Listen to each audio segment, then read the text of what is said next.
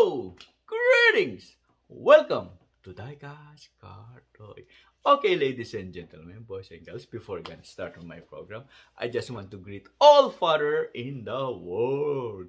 Happy Father's Day! Okay, ladies and gentlemen, boys and girls, before I gonna start on my program, I have I just want to say thank you very much for watching. Thank you very much for support. And we have another vehicle from Philippine Island. One of the iconic too, ladies and gentlemen, boys and girls. I'm excited to show it to you. But first, the reason why I'm showing to you this month of those old vehicles from Philippine Island, because June 12th, I believe they declare Independence Day. Okay, so I just want to show you those vehicles from Philippine Island. So they celebrating their Independence Day on June 12th, I believe. I don't know what year, because I know, you know what, June 12th, they declare independence from Spain. Okay, let's start on my beautiful vehicle that I want to present with you. Beautiful. Okay.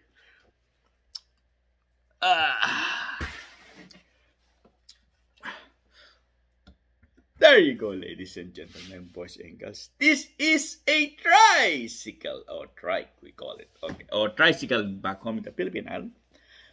Beautiful, nicey, nicey. Okay, what's the each terrible time? We're gonna show you more detail of this kind of vehicle. But right now, we're gonna dissect it.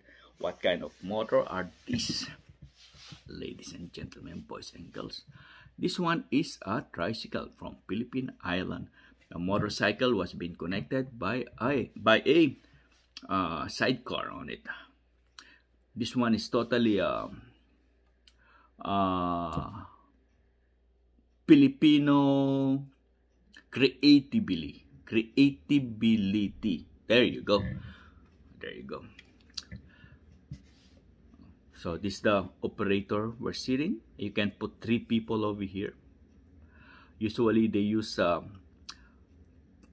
4 kind of motorcycle over there. They have the Honda, Kawasaki, Suzuki, and 4. What's the other one? I forgot. Honda, Kawasaki, Suzuki, Yamaha. There you go. Those are the 4 brand motorcycle in the Philippine Island. On my time, but now I hear there's a lot of more brand came out. Okay. The size of the engine of this one's the smallest is 100 cc. I think the biggest is around 250. Probably that's maximum 250. There you go. And you can put some luggages over here, ladies and gentlemen. And other, remember, each provinces or each places, they have their own style of motorcycle, ladies and gentlemen. Some motorcycle, they take off this back, the luggages. Instead luggages, they put another seating area in there.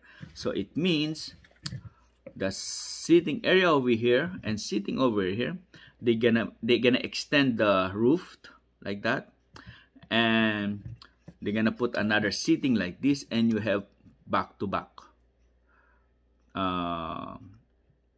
passengers. So you can put 4 or 5 passenger over here, because there's another passenger sitting in the side over here.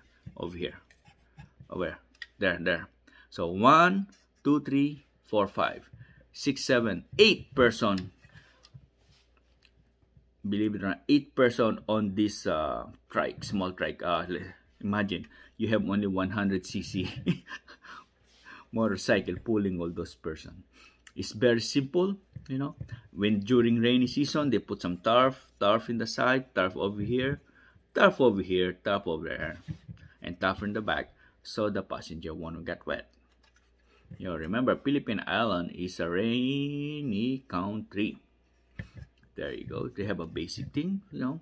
You see the motorcycle most of the time, you have turn signal light, the headlights, and you have speedometer. Usually they have a sun visor over here, you know, the classic one. Beautiful, nicey, and they have a design over there, Philippines, and over here too. See those design? Philippine, and they put, see, those things. This one is metal. These ones are metal. The plastic of this one is just this one, the back mirror, the back window and the front window. Those are plastic. Most are this metal, or some of them are hard plastic. Like this one is the hard plastic, but this one is metal. Metal. And the motorcycle is like a hard plastic or metal. Okay. Okay, let's check it out if this beautiful vehicle gonna turn. And please watch its turntable time, and we're gonna talk about this one. It's rolling beautiful. It's rolling nicely. Okay, ladies and gentlemen, boys and girls, I just want, before I'm gonna end my program, and I just want to remind everybody, Happy Father's Day again to all father. And second, I just giving again for back injury awareness. Just always be careful, ladies and gentlemen, about your back. We have only one back. I mean the spine, and if you're gonna lift something, always use the biggest muscle we got, the legs. Bend our knees. No bending on the back, like you're reaching out.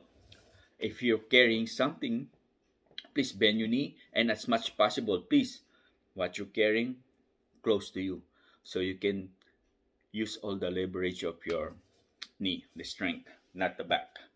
Because once you're gonna break your back or injure your back, there's no cure on it. It's gonna be there forever, and you're gonna be on and off. You're gonna heal now. You're gonna relieve the pain. Then when you start mistaking again, because you're getting I feel better, I can do this, But if you're not using the proper technique of lifting, then you're gonna hurt it again. That's a chronic back injury. It means the back injury is always it's no healing process. It's just get better. Then if you did the mistake again, gonna go back. Same. That's my back problem.